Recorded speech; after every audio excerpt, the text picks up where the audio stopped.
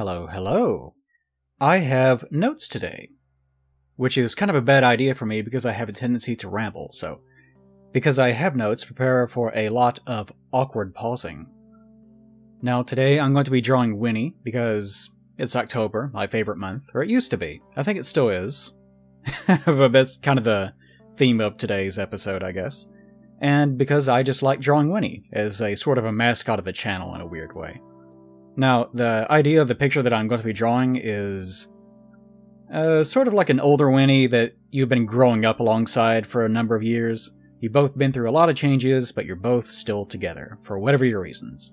It can be romantic, or it can be friendly, or maybe she's taking you into the woods to kill you. I don't know. I don't know what you're into. That is entirely up to you. Something I was talking about on stream yesterday, actually, was the idea that almost all of the stuff that I do is oriented around the idea of projecting yourself onto whatever the work is. It doesn't matter if it's writing, it doesn't matter if it's like a video essay, I always try to leave it open-ended enough that whatever is going through your head you can project onto the page or onto the canvas. So, sometimes I succeed more than others, though. Okay, so, today's video is going to be sort of a podcast. Which is funny, because these videos typically are always podcasts. But, at the same time, it's something I've always thought about doing. I've considered podcasts in the past. Pat and Paige recommended that I do one with them a long time ago, but I honestly didn't do that at the time because, one, it was a little bit over my head in terms of just organizing things, because I had too many things going on. And second, because honestly I just didn't trust either one of them. Especially Paige. I did not trust Paige at all in regards to like scheduling or anything like that. And that, in hindsight, that lack of trust was very well founded. I am glad I did not try to do that. Or else I would probably be stuck holding some sort of empty bag at this point. I still consider doing a podcast from time to time as a way to make money, but I also don't really have much of a theme behind it. And that's kind of important. Like most podcasts are about, you know, serial killers, or cooking, or self-improvement, or something like that. And while a lot of my videos do tend to harp on the same general ideas, I don't really have an ongoing theme. I guess I could do something like talk to other artists about the things that they do, and their experiences, and things like that. I don't know. It's one of those things that I've thought about in the past, but I don't really have a strong theme, I think. If you have some ideas, feel free to leave them in the comments. Or just keep them to yourselves quietly and conceal them in your heart forever, where I won't find them.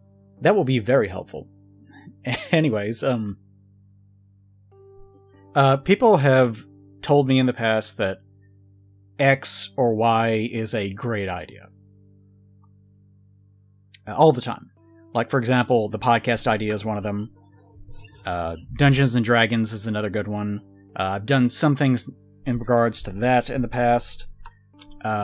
Streaming is one of those things, although streaming does have some payoff. It's not like it can be something that is a primary source of revenue for me. I've seen people that have smaller amounts of viewers that say that they actually make way more than I do. And I'm not really sure how. It has something to do with Twitch just really, really liking people that do nothing but stream nonstop, every single day for their entire lives. And even if you miss a few days, Twitch will just say, can't do that, can't have your own life. And they will throttle your income rate way down, like as far as advertising goes. And as a result, you are punished, and your ability to have a life just goes away. So, you can make a lot of money streaming, but be prepared for you to be effectively a living TV channel. And you're just not allowed to do anything else with your life. Which is not something that I want to do. So personally, I do like streaming, but it is definitely something that I would always consider to be like a side hustle. Something that you can make a few $100s doing. Every year, in some cases. If you're lucky, maybe once a month. But only if you're lucky. But that's life in general, I guess. It's sort of a series of experiments and trying different things. when you do try something, though, it should be something that you enjoy doing. There's been lots of things that people have suggested that I should try to do that I have no interest in, or it's only a lateral thing that I sort of think about. It's not something I'm really that excited about. That should be true of everything that you do in life. Even whenever you're growing up, you're told, of course, to, what's the saying? If you do what you love, you never work a day in your life. And that's definitely true. If you are working and it's something that you really enjoy doing, then it doesn't really feel like work, and it almost feels like you're getting away with something. Now, that said, I feel like it doesn't matter what you do, if you're forced into doing it, it can ruin the experience. It's sort of like having a favorite song, and then having the bright idea of making it your ringtone. And that song will very quickly stop being your favorite song, because it will recontextualize what that sound is, and you might even start to hate it depending on what exactly is happening in your life at the time. It's also the same as like giving one of your favorite songs to someone that at the moment you're dating or you care about, and then something happens and that relationship is recontextualized. They may even become an enemy. You have no idea. And from that point forward, that song will be something that you hate hearing because it will just remind you of that problem. So you have to be very careful about also bringing things that you love into your life as work. It's one of the reasons why typically partners, with it's wife, husband, or just whatever, friends, very close friends, one of the reasons why you typically don't want to work with them, because that can create huge problems down the line. You have to be very careful, and that just comes to, there's no general rule for it, it just comes down to wisdom and application. But, life is just a series of doing that. It's just experiments. Some things I am interested in, but they're just so unknown that they become more terrifying than enjoyable. And the podcast thing is one of those things, in a sense. Because while I like talking at the screen, the idea of needing to do that every week and always have a topic, and it becomes work, and I always have to be engaging, and I'm doing this on my own probably. I probably am not going to have a co-host to rely on. That's terrifying. And it is terrifying enough that it eclipses the idea of enjoying it and actually making money doing it. Assuming that I would make money at all. It is quite possible that I would host a podcast and then make 1 penny for every month or every week. You just don't know. D&D is sort of the same thing as well. It's been recommended to me that I would be able to DM or GM a game for people and host that on the channel. And yeah, I'm sure that a lot of people would enjoy that, because people associate me with like storytelling and so on. But that is a lot to expect of me, for someone that has almost no experience actually doing D&D or any sort of tabletop. So the idea of getting into that is terrifying. And it is more terrifying than it is enjoyable. So as a result, if I did start doing it, it would have to be something that I just barely get my little toe into, and then move on from there, which I have done in the past, but I just haven't moved on to the next step yet. Something else, as an example, are the YouTube shorts that I've been doing lately. Because it was suggested to me, hey, you have these drawings, you could just host the time lapses that you've already done as, the art gripes, like the thing that you're watching now, and just turn them into shorts. And I thought, well, those time lapses wouldn't really make a good YouTube short because you can't see the whole drawing. But I figured out Clip Studio Paint enables you to time-lapse record the canvas itself, as opposed to just screen recording, like I'm doing with Bandicam here. Then you export that, and conveniently it exports it up to a maximum of 60 seconds. So I'm able to take that, remove like the first frame or so, change the speed to 105%, and that is just enough that I can fit that entire thing into a YouTube short. Works very well. I actually really like the format. I like making those, and they're fairly easy to make, aside from the fact that I have to make a whole drawing, which can take several days. So I tried the shorts. Then, I had the genius idea to go check the monetization of the shorts and see how they were doing. This was a bad idea. Because I had gotten a payout from YouTube for the first time in years and years, because I just don't have monetization on YouTube. Back whenever I started the Patreon, that was one of the things that I promised, that I would just turn off monetization on YouTube because I despised YouTube, because they just refused to reward artists for their work. So as a result, I just didn't bother having them on. In hindsight, I should not have done that, because that's a lot of money that I've lost out on over the years that could have prepared me to have a better life now. It's definitely not something I should have done.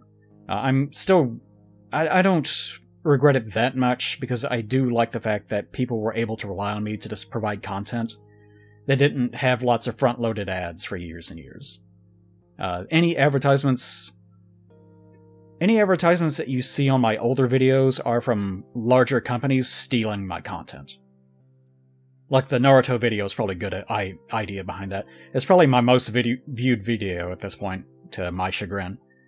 But I've never made a single cent off of it. But it probably has advertisements on it specifically because the parent company, Toei or whatever, stole the content. Just because it technically has anime footage inside of it. Even though it's completely transformative, and it follows all the criteria for, United States copyright, blah, blah, blah, they don't care. Yeah, they're gonna steal it if they can. The modern videos, though, I've gotten to where I turn on monetization on the recent stuff. This video that you're watching probably should have monetization on it. And if I remember, maybe I'll put a video or advertisement right about here. Or maybe not. Maybe I was lying. But anyways, yeah. I tried the shorts, and that instantly gave me anxiety.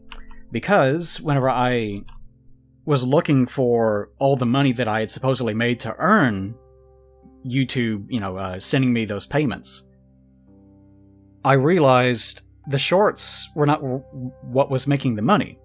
All that money had come from the video essay that I'd done, I think specifically on Tears of the Kingdom. The shorts, I looked to see how much money the shorts had been making. Almost none of them made any money. It was like 1 penny for every video that I made. It doesn't matter if it had 12,000 views, it didn't matter if it had 30,000, or even like 100,000 or something. The most money I had made on any of them at all, I think, was a little bit over $1. So that was just devastating to me. The idea that I put so much effort and so many hours into trying this new thing, this new format, as a means of trying to keep engaged with my audience and just try to do a good job. And it was rewarded with a spit in the face, effectively. So I decided, okay, I will try to work through this. It doesn't feel good, but I'll try to move on to something else. It's been a long time since I've updated Shark Robot, specifically my t-shirts, specifically because I had had such a bad time the last 2 or 3 years, and so many projects had fallen through. It felt very disingenuous to try to make t-shirt designs for someone that's not producing content, is what it felt like to me. Like, I'm not doing a good job, so why would anyone want to buy a t-shirt from someone who's like a defunct creator, effectively? That's what it felt like. So recently I've been trying to do t-shirt designs to sort of, create some ideas out of the content that I had made in prior years. So some of the jokes from older videos that you may have picked up on over the years should be showing up in those. But I made the mistake of saying, alright, I want to make at least 5 of these things, and I want to have them done before I leave on a trip in early November. This will be my first international trip, so it's been, creating a lot of anxiety for that reason, because it's brand new, it's travel, there's a lot of money involved. I'm going to have to be working while I'm on the trip as a way to write off the trip so that I can actually take it in the first place, so that's another element that I have to worry about. So I had to buy a lot of expensive equipment so that I could actually have the ability to take video, actual video, while I'm on the trip. So that's another concern. Just lots of things piling up, in other words. No need to get into the details of it. So trying to work against a timetable that I had set for myself just gave me more anxiety. So that didn't feel good at all. And I kept waking up and just instantly having anxiety as a result. So I decided I'm going to step away. I'm going to put aside that timetable. I'm going to take a little bit of break from work itself and just try to relax. So I tried to do that. And to that end, typically I found as I've gotten older, used to I could relax in pretty much any way I wanted to. I didn't really like spending too much time around other people. But as I've gotten older, I found that I really do need to have the presence of other people that I feel some sort of connection with in some way. Like, what I've been doing lately is watching stuff on my Discord with other people. Which is kind of hard to do in the middle of the night, because no one's awake. For example, whenever I stream on Twitch, I will look over to the side, and if I see that view counter tick down, you know, if I'm like at 150 people and it goes from 150 down to 100, it doesn't matter what the rational explanation is, like bots or because that happens, like it'll go up to like it'll go up by 20 and then drop by 20 all the time. It doesn't matter. But the rational explanation is people are leaving because it's time to go to bed. Because it's like past midnight. It makes perfect sense. There's no reason to worry about that. But even knowing that, my reptile brain will see that and just go panic, panic, panic. Like you're not doing a good job. You're not being entertaining, people are leaving. Because, you know, why would they stick around for someone that's not entertaining them? So as a result, that creates more anxiety. I hate that feeling. But streaming over Discord, just watching things together, there's nothing to worry about. There's no monetization. There's no need to worry about view counts. But if you hop in Discord and then no one shows up, that also feels bad. And people typically on Discord will show up and, you know, mute themselves and just sit back and watch. The same way that would with a Twitch stream, for example. And, you know, kind of just chill out and listen to the background. Or they might even mute it, you know, just to be there in general. So you can have this sensation of watching something, laughing at something funny, and no one else laughs. And even something as simple as that can trigger that same anxiety. Because it is that little reminder that you're actually completely alone. Which is also not true. But remember, reptile brain. This is how anxiety works. So I got into that cycle, and it just kept eating away at me. And during the process of this, I tried to work some, because I knew I'd need to work. I needed to get something done. So I would open up Clip Studio Paint, look at these t-shirt designs, start trying to draw, and I would get like 5 minutes in, and it was just devastating me. It was just really just dragging me down. So I tried to instead just write new scripts. But all the things that I was doing, I realized, require so much work. Like the new scripts, I would have to write the script, I would have to edit it. That process can take weeks sometimes, depending on what it is. Gather the materials for it, either find a new editor or try to edit it myself, and just go through production. And all that stuff would take like just an obscene amount of time. Same thing with even a lot of drawings. The same problem occurs. The t-shirts especially would take a huge amount of time. Because not only do you have to just do a standard drawing, it has to be a perfect drawing. You can't do what I'm doing like in this picture. This Winnie drawing, one of the reasons why I decided to do it is because I decided I'm going to make a messy drawing. If you're looking at it and like, oh, there's lots of mistakes and the line work isn't as like smooth or whatever, it's because I decided I'm not going to care. Like, I'm doing this for me. Like, this is just something I want to enjoy doing. So I realized that all the things that I could do as work were just huge major projects. Or they were just streaming. And I've been burned so badly on the idea of making YouTube shorts or streaming, because I really don't make that much money off streaming as well, that everything felt like it was just a waste of time. Like, everything that I was trying to do was failing. None of the effort that I was putting into all the work that I was doing was paying off. And it just, it felt like it was very empty and I was hitting a wall. So everything just resulted in more anxiety. Plus, I realized over time that some of it was, there was something about the cold that was actually triggering it as well, which is very strange. Because I would feel like I was getting better, and then all of a sudden I would just have this wave of... It's not even anxiety. It was almost like this combination of... Like, sometimes it would feel more like sadness, sometimes it would feel more like anxiety, sometimes it wouldn't feel like anything but just being cold, and sometimes it would feel like a sort of nausea. And it was around that time that I realized I'm probably sick with something. There's probably something I'm carrying with me. Because I had like some digestive issues the prior days as well, I think. So I thought to myself, there must just be a lot going on with me internally as well. Because I had to remind myself, these kinds of feelings aren't just feelings. They're not just mental. A lot of the times, as I've told you guys many times in the past, it's also chemical. So I decided I'm going to take a shitload of D3, the stuff you make whenever you're exposed to the sun. Because I've been waking up in the middle of the night recently. And because I'm trying to adjust my sleep schedule, so hopefully I will be timed correctly for whenever I travel internationally. I'm going to the UK, by the way. But whenever I'm over there, I want to make sure that my sleep is actually, regulated correctly. So that I can actually wake up in the mornings and go to sleep at night. So my sleep had been very bad. I've been getting like 3 hours of sleep, waking up, moving around for a little bit, then falling asleep again for like another 3 hours, and I just felt miserable all the time. So I was treating my body badly, and also I was not getting like the vitamins that I needed and so on. So half of it was work, half of it was just biology. So I decided, enough of this, no more work, like just cold, just no more work. I'm going to wake up and do nothing. Not even going to associate it with work, not going to think about it.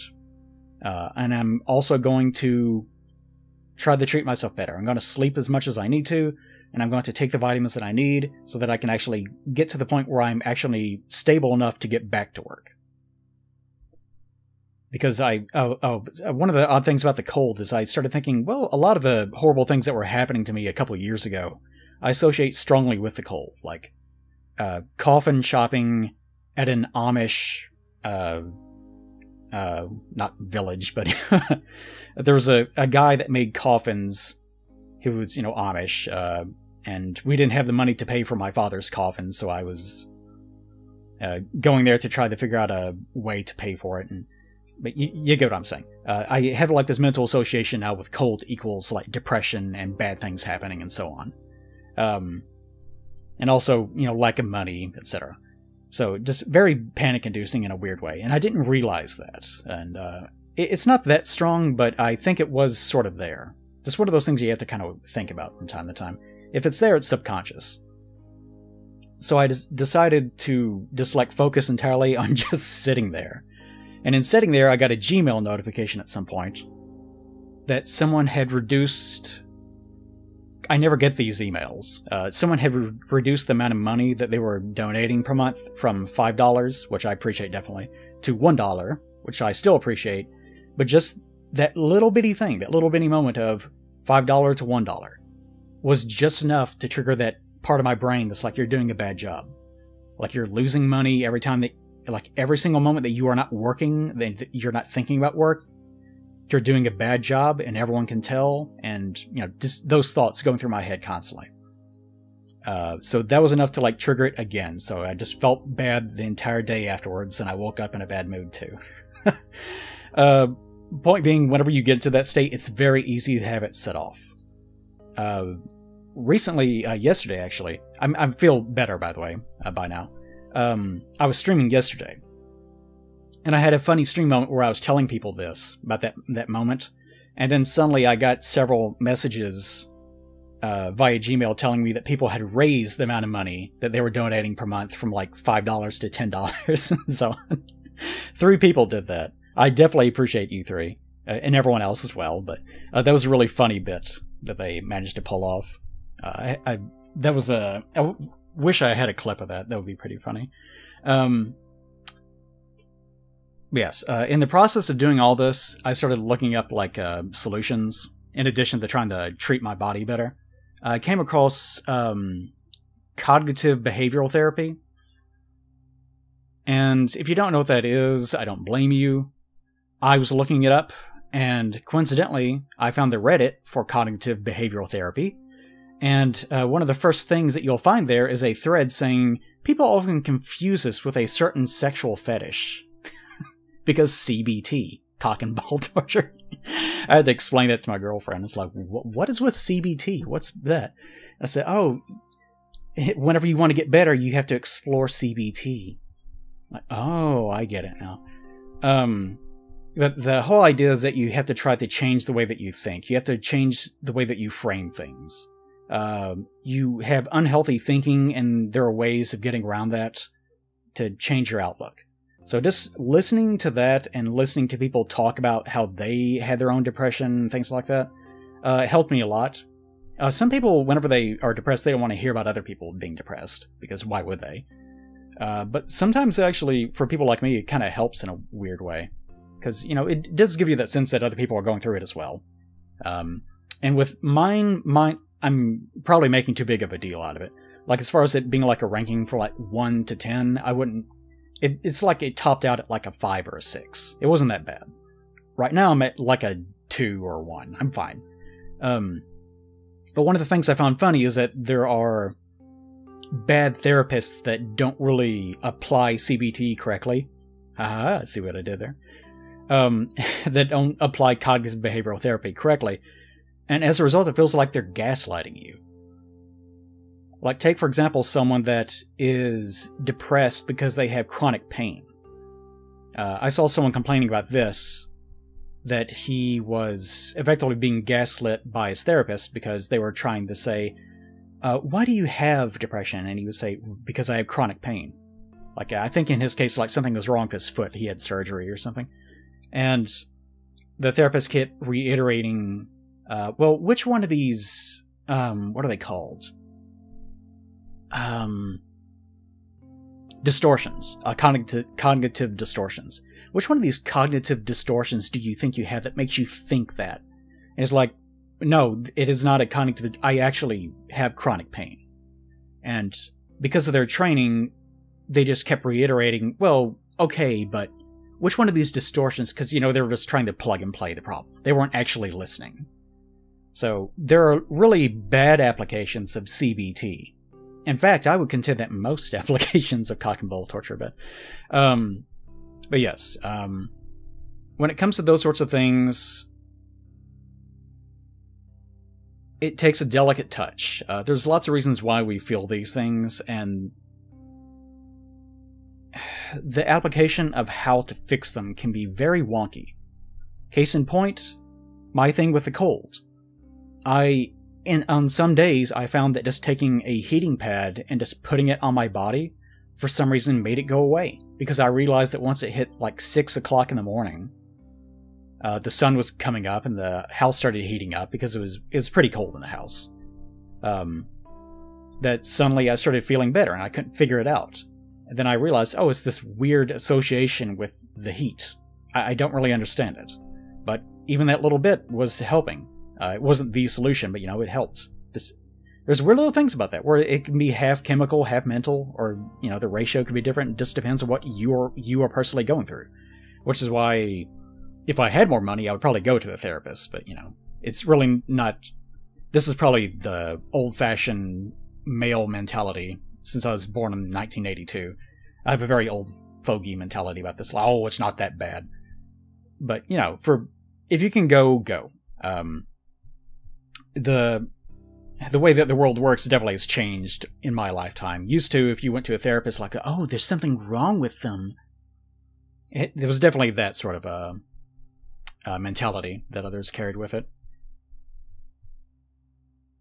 But yeah, I have found that this has become more of a thing as I've gotten older. It is true that adults start to have more anxiety as they get older, because there's more to worry about, of course. But also, I think I don't know how much research has been done into it, but I think a lot of it also is just chemical. You very rarely hear about someone having all their worries just wash away as they get older, unless they've gotten so old that they're like, oh, it doesn't fucking matter anymore. But I do feel like there is like a chemical changes in the brain that everyone gets that just makes it to where they can not really orient themselves as they get older. And I'm sure a lot of it also is like pragmatic solutions as well.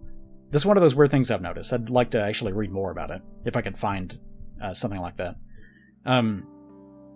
But coinciding with that, I've realized it's very important to have other people in your life as you get older. It's true just in general. Like, you don't have to be older for this to be true. But it's something you definitely realize as you keep getting older and older. A family especially.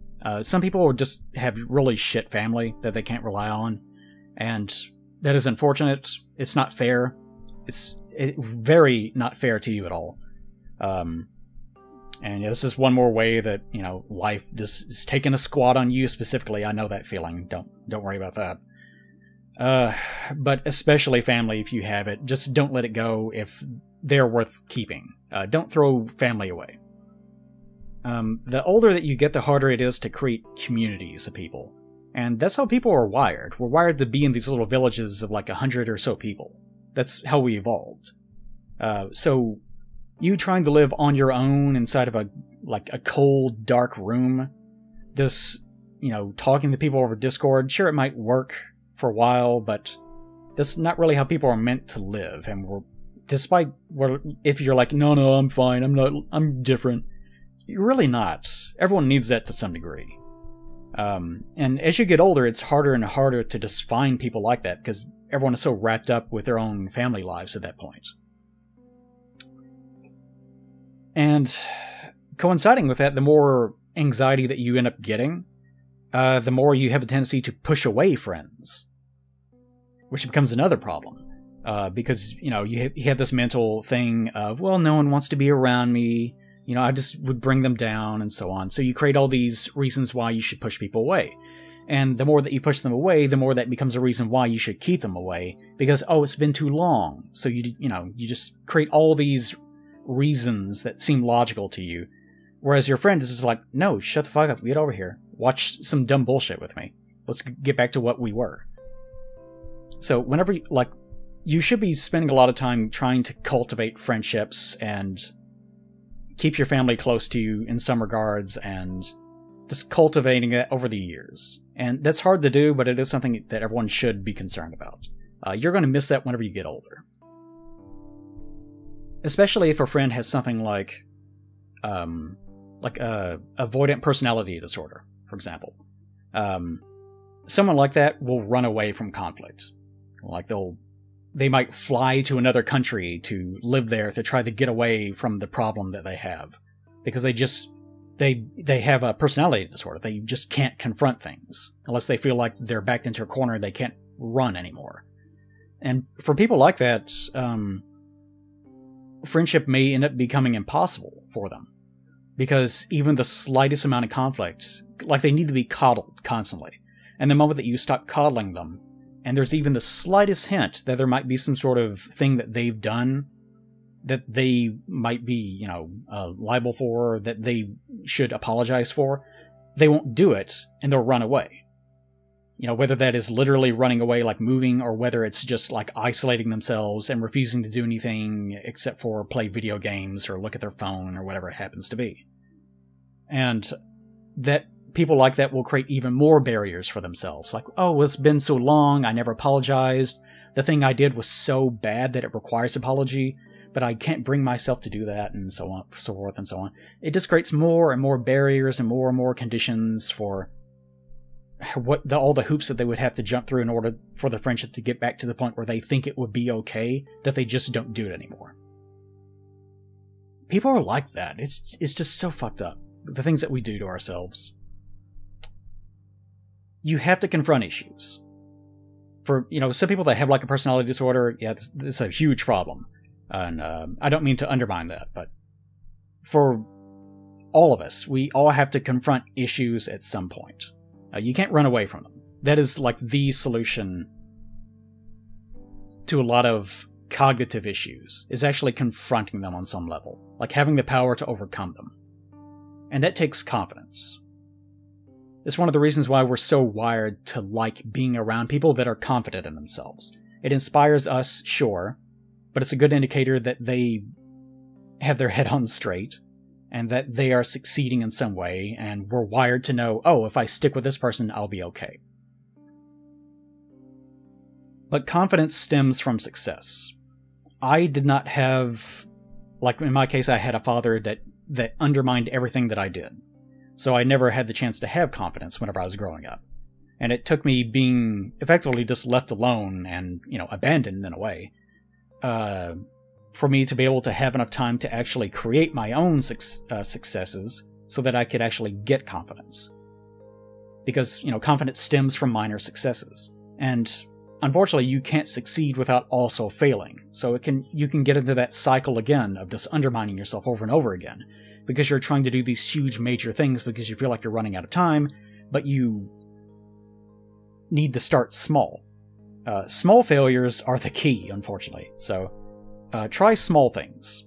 Like, for example, my DM thing, people wanting me to GM a D&D game. It sounds like a good idea, but I can't just jump into it. So I've started with small things, like, for example, that video about 10, my first D&D character, which went very well. Then I did another follow-up campaign that I didn't tell anyone about, but it was like a edgelord catman that had no dexterity, so he kept falling every time he tried to climb a cliff. It was actually pretty funny. That was a good little mini campaign. But yeah, these 1 or 2 session campaigns actually worked out very well. But you have to start very small, make small failures, not small successes, make small failures, then you'll make small successes, and just keep building on those. The more that you succeed, the more that you're going to learn that you are capable, and the more capable you are, the bigger attempts that you can make, and so on. It all builds on itself. You just have to focus on creating a good foundation for yourself. The thing, like in life, we all have our motivations on what we want to do. The thing I want more than anything else is this idea that I want to help other people, especially younger people. Younger people that are sort of like me in the sense that they didn't get what they needed to actually have a successful life starting out. If I had been raised by someone different, maybe, then things would have gone better for me. Maybe I would be a scientist now instead of drawing furry women. Who knows, maybe I would do both. But all of us need help, and I like the idea of trying to help other people. But I'm not a therapist. And sometimes I have this fear that I'm more like a motivational speaker, and I don't really have a lot of respect for motivational speakers because they don't really fix anything. They will make you feel good for a few days because they give you a high, but after that you just go back to normal because nothing actually changed. You might be motivated to try to have more agency in your own life or whatever, and you'll start trying to make small changes, but it doesn't really feel like it's lasting. But whenever I start thinking about that, I have to remind myself that ultimately I can't fix anyone but me. And that's true of everyone. Only you can fix your own life. Even with a romantic partner or whatever. Partners are partners. They're not anchors. They're not foundations that you build your life on. It has to be a partnership. So you have to have your own life with its own successes, its own failures, and they have to have yours, or their own. And then you link those two lives together. Because you are partners. That's the whole idea. But in trying to establish all these things in your own life, no one's going to reach out to random people. I got that terrible advice. Paige gave me that terrible advice, years ago. Of, how do I improve my life? And her amazing advice was to, move to a random city, because this is something that she would do. Move to a random city and to start trying to make friends with random people. Awful advice. Never do that. It's one of the dumbest things I've ever heard. Whenever you form connections with other people, it's going to be based on something. It doesn't matter if it's a hobby. It doesn't matter if it's you share the same interests in a similar movie. It's all going to stem from, I like being around this person in some way. It doesn't have to be this amazing, life-altering relationship or anything, but you still have to just like being near them in some fashion. All relationships, no matter what they are, should be genuine in some way. So in the course of trying to improve your life and forming these connections, I understand the difficulty in reaching out, because you're not really sure who to reach out to or what direction to reach out. That's completely understandable. So whenever people have been suggesting to me, oh, just bring on, like if you're going to do a podcast or you're going to do a DM session, bring on random patrons of a certain tier. That's a terrible idea, because you don't know them. You don't know if someone's going to start dropping N-bombs one day or something, or if they're going to start bringing up their love of Nazi paraphernalia, or just some weird thing like that. You don't know them. And there's no basis for a genuine relationship or rapport between the two of you, other than they gave you money one time. And that's not the basis for anything. So in exploring those ways of, bettering your life, that's one of the things you have to worry about. Random guests are a bad idea for the same reason, as far as being on a podcast. You want that rapport, and you can't have that rapport if you don't know them in some way. In the same vein, if you reach out to people that you do like, and then they reject you for some reason, that also feels bad. I've had that happen with other content creators, where I really like what they do, and I feel like we would get along. Then I try to contact them, and I get, either iced, or they say, yeah. And then I'll send them a few messages, and they just, ghost me. That happens. It actually happens a lot, if you think about it. Most people that you run into are going to be people that don't really want to interact with you. That's just life. Life, again, is trying and creating community and resources and family, and just trying to hold on to them. Life in general is just changing yourself while holding on to what you like and reclaiming the things that you lost. Like, for example, this sort of podcast is way more sappy and kind of emotional, I guess, than something that I would have made whenever I first started.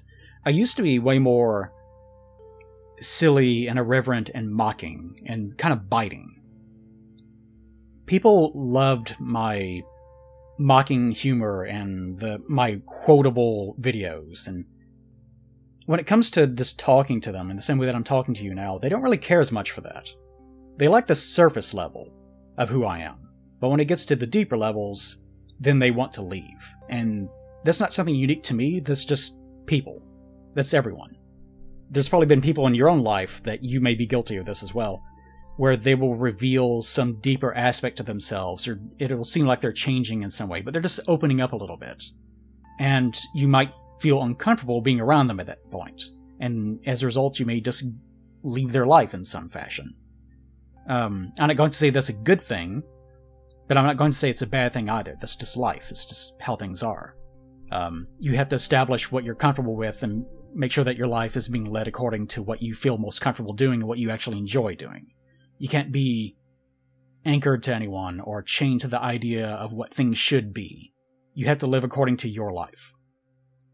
Something a lot of you may know is I very rarely cry in any way. It's just not something I really do. And here we go, final picture. I've cried a few times in front of very, very few people. I can probably count the number of times I've cried in one hand, unfortunately. Or fortunately, depending on how you look at it. In those few times where I've done that, some have abandoned me because I became a bother to them for that reason. And in hindsight, those friendships that I thought I had were fake. They just weren't really authentic. And the more that time has passed, the more that I've had more like a distant view of what those friendships were, the more I realize how much of a waste of time that they actually were. Like, they were just completely inauthentic, and what little I got out of them, I put more into it than I ever got back. And I should not have bothered wasting my time on them. That kind of betrayal can recontextualize the whole friendship. To that end, I will probably never trust those people ever again. Someone who apologizes, and this has happened as well, because I have broken before, and because I've just put up with too much. And once they realize that and realize how far it's gone, for someone that apologizes and then tries their best, that tries much harder to support me and change the way that they have done things, then I will double down and support them even more. That's how I am. Not everyone is like that, I understand. But there is always like a breaking point in every sort of friendship or community in which you realize this is authentic, this is real. Especially as a man, since we're expected to be these fortresses, these emotional fortresses that just don't feel anything but positive vibes, and we always support everyone else, but we never have needs of our own. Especially for someone like me, you know, because I've always built up walls around myself and so on. But when it comes to like trying to better our own lives, and as we get older, and as we're creating all these little resources and communities around us, it is vital that we choose our own battles and accept the fact that we are always going to be making mistakes. And in the process of making these mistakes, we're also just being better people as a result, or we should be trying to be. Case in point, this podcast. Not the cleanest podcast, but it was a try. It was my first try. So maybe one day I'll do a more authentic podcast that has like guests, and it'll be like produced, and it'll have an intro song. Or maybe I'll never do that at all. I'll just talk about it. Who knows? Who knows? Because that's what life is when it comes down to it. It's just exploring new ideas, trying new things. Sometimes it works, sometimes it doesn't. But the point is that I should be doing things that I enjoy, and I should be around people that I enjoy being around. Because ultimately that's what life really is about. And that's what podcasts are really about. It's about talking about or doing the things that you actually enjoy. And if people pick up on that, then they will enjoy it as well. As long as you're being authentic, and this is probably the thing that's most important to me in regards to my own personality, being authentic. As long as you are being authentic, it doesn't matter if everyone likes you or not. It doesn't matter if someone's donating $1 instead of $5 a month. As long as you are being authentic and being real and enjoying your life, people will pick up on it, and the people that have like-minded interests will show up. They eventually will be there. As long as you keep making yourself known.